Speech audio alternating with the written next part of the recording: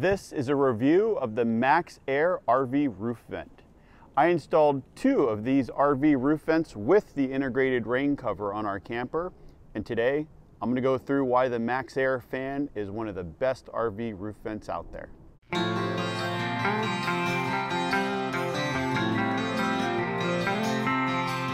The specific fan I'm going to be reviewing today is the Maxxair 6200 Deluxe with the integrated rain cover, and this is made by Maxxair.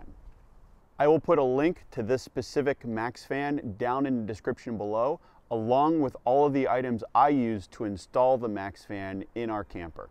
When we originally bought our camper, it came with 2 fantastic RV roof vents. We upgraded both of those to the Maxxair. One reason for doing so is the integrated rain cover. It's great to be able to open your RV roof vent when it's raining outside and not worry about water getting inside.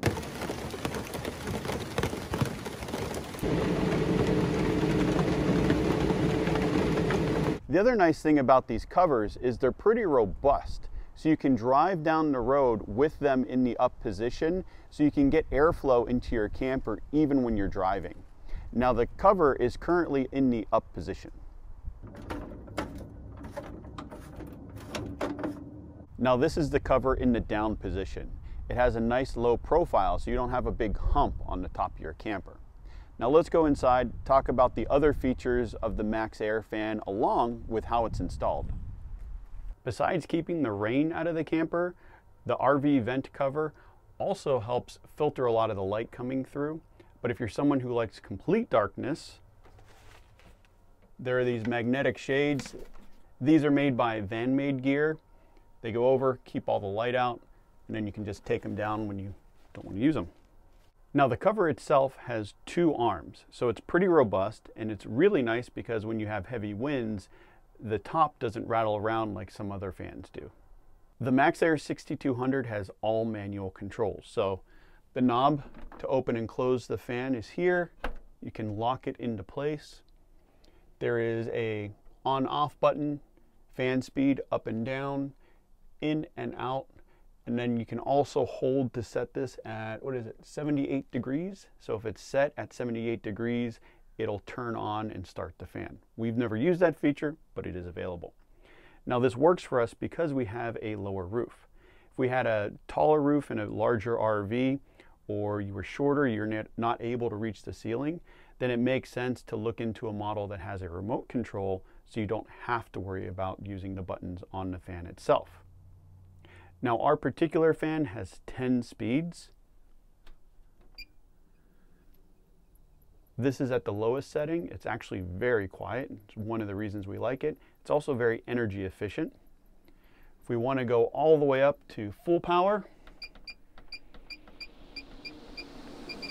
it's much louder, but the cool thing with this is I'm actually using it right now with the top down, so it's acting like a ceiling fan and helping to circulate the air in the camper, which is great if you're running the heat and in a cold environment and you want to keep that hot air moving around. If I open the lid, the fan is currently sucking air out of the camper, but I can reverse that. It'll stop, reverse the direction, and now blow air into the camper. So now I'm getting a nice breeze. Since we have a second fan, we can have that one, let's say, suck out, this one blow in, and it really circulates the air in the camper. The screen on the Maxxair is easy to remove, so you can clean it. There are 4 tabs that just have to be twisted. And then the screen pulls right down, run it under some water and clean it off. And then if you want, you can take a rag and then go in and clean the fan itself. We found that we have to clean this screen more often because we're in the kitchen, and whenever you're cooking, if you have oils and things, it tends to stick to this and grime will build up on it more quickly. Since I was upgrading both of the fantastic vent fans in this camper with the Maxxair vent fan, it was very easy for me to do following the manufacturer's instructions. There were already the 14-inch by 14-inch holes cut into the ceiling, so there was no additional cutting for me to do. All I had to do was remove the old fantastic vent fan and install the new Maxxair vent fan. If this isn't something you're comfortable with doing, then you can always take it to an RV dealership or other service center, a place like that, and they can do the work for you. It was also easy for me because all the wiring was already run to both openings, so all I had to do was tap into the existing wiring and off we went. It's working! It's working! It's working! Good job! Thank you. Now we have run into an issue with the Maxxair vent fans. The control board for the fan sits right above these buttons. And we're actually in some cold weather. We got a lot of condensation in the camper. And what I learned happened was the condensation built up on top of that control board. And the first time I went to go start the fan up, there was still some moisture on there and it shorted out the board. I called customer service. They quickly sent me a new part out. And it was easy to swap out myself. But in doing some research on the internet, I found this is actually a common problem with some Maxxair vent fans. And the solution to it is when you get your board, to take your board and spray it with conformal coating, which protects it from moisture. Now when we got our second fan, before I even installed the fan, I took the board out, sprayed it with conformal coating, and then put it back in, and the fan hasn't had an issue since. If you already have an RV vent fan that you like and it works, they do sell rain covers for those fans. Now we did this on our first RV, it worked great.